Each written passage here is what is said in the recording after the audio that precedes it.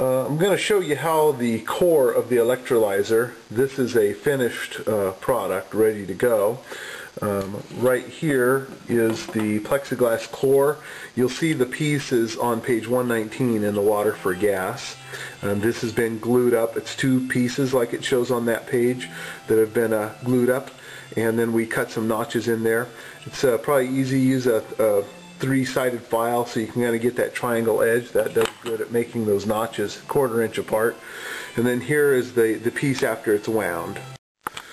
Okay, here's the wire. It's the 316L stainless steel wire. Comes on a little 1-pound spool from a Sunset wire or GDC. It's in the manual there.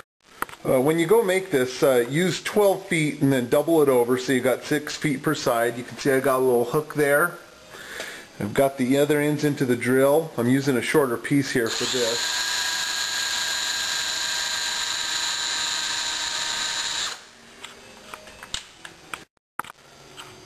So you can see this is what the piece, the kind of the braids will look like in that when it's finished. To wind this around the piece, what I do is I put the end through one direction, so it's 6 feet there.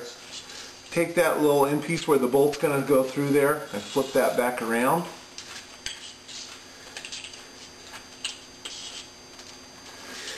And you can kind of make it so it's snug, so when that bolt goes through, it kind of pulls it up kind of tight, so you don't want a lot of slack there.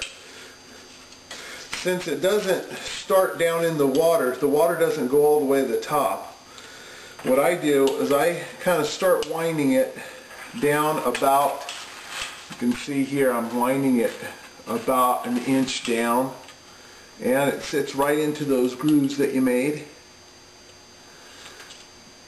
And just take that and go around and just hold it really tight.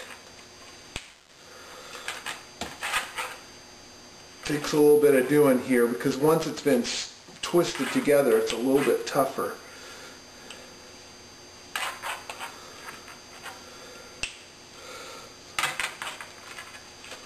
It's not too bad though.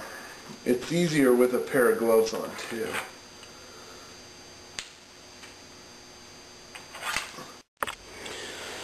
Okay, I wound both sides here. This is kind of taken so you can kind of get a good look of here of how those are wrapped around. See, I've started down here about 1.25 inches down, 1.5 inches down probably, because that part doesn't get into the water. Then when we get down here to the end, you can see I just kind of wrapped them through those holes there. So now I'll just take those, snip them off. And like I said, I used 12